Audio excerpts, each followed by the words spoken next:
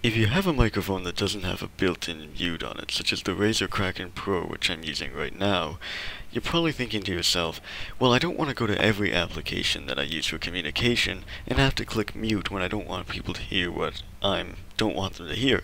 And I have a convenient solution that I looked into a while ago known as mic mute. And what this allows you to do is it allows you to bind keyboard shortcuts or mouse shortcuts, if you have like a Razer Naga or something along those lines, to muting the mic and or a device, a recording device for that matter, with a simple press of a keyboard button.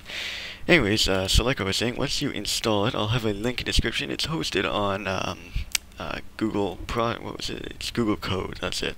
It'll come up like this, and it's very basic, but it's really, really useful. I have to give credit to the person who made it.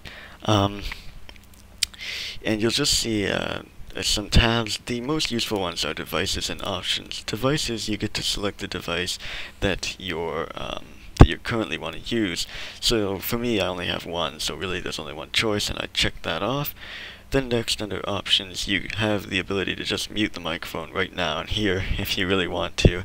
And then the next one's a bit interesting. I would never use it, but it's a bit interesting in that when you select this, the keyboard shortcut that you have set up, or mouse again shortcut that you have set up, will allow you to only transmit voice when you actually press those buttons down, and when you release them, it will no longer transmit. So it's kind of inverted in a way. Next under that is set up shortcuts. This actually lets you set up the shortcut that I was mentioning. You can press one or two keys on the keyboard, etc., etc. And then you can click OK when that's done. One or two again. One of those keyboards like the Corsair with all the extra buttons could be useful in this situation. And then under that you'll see notifications, and this basically just brings up a taskbar notification down here whenever you mute or don't mute the mic, but it only stays there for a little while and then disappears.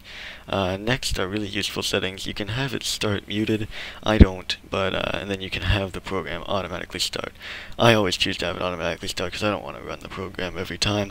And then when you close out and you actually exit the program, it'll save your settings, and then you want to open it again, and your settings will still be there and ready to go for every time you shut off and start your computer. Anyway, so I'm just going to give you a quick example of how it works. I'm going to press the keyboard shortcut that I have after saying a few things, so here we go.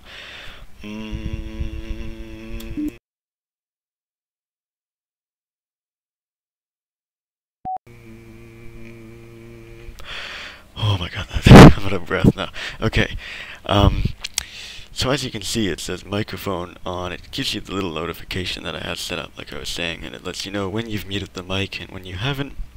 And you can see that I absolutely lost communication with you right there. Anyways, I hope you find that useful if you have something similar to this, and so on and so forth. Review is coming soon on this headset, by the way. Anyways, good day. Thanks for watching.